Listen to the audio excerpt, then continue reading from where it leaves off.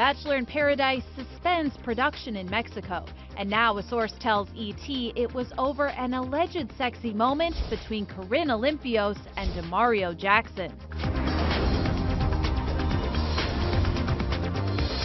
The hit ABC show halted production shortly after the cast, which includes Raven Gates, Amanda Stanton, and more Bachelor alums, had begun filming. Warner Brothers released this statement explaining why on Sunday.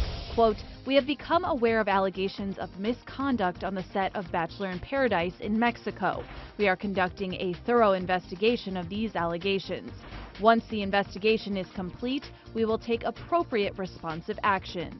A source close to the cast tells ET that when everyone arrived in Mexico for taping, they were, quote, "drinking all day, having a good time."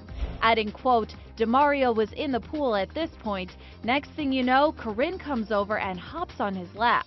Things allegedly escalated quickly between the duo. Quote, "Cameras are rolling, producers are everywhere. That's when a third party felt uncomfortable claiming misconduct in the workplace."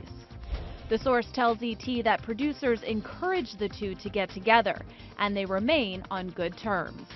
The fourth season of Bachelor in Paradise was set to premiere August 8th.